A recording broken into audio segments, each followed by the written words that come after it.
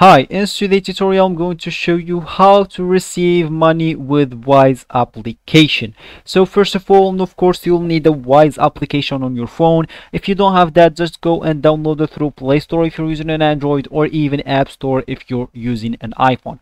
Then all you need to do is just go and sign in to create your account. Of course, if you already have an account, just ignore all of that, log into your account, and let's get straight to it. So let me just click on the Wise application here, and as we said, we want to know how to receive money from another person on Wise. Of course, if you want to receive money, the on Wise, someone should send this money first.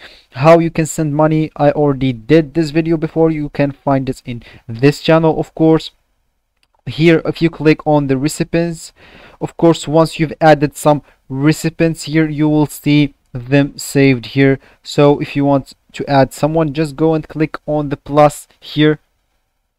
So as we said, if you want to receive money, just go to your home screen here and click add the plus icon here, which is open an account to hold and receive plus 50 currencies. So here, as you can see, we have here two options: to hold or to receive money from a board. So let's just get started. So as you can see here, you would like to choose or to search for the currency that you want to receive. So let's say, for example, you want to receive some euros.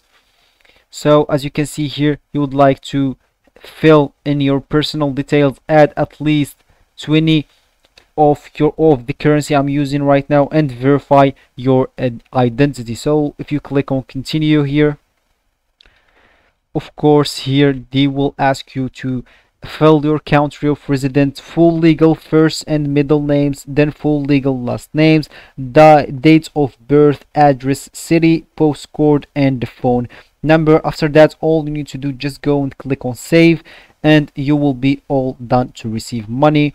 Then the other person just needs to send you money and you will be all done. So that will be for the video, guys. I hope you like it. Thanks for watching and goodbye.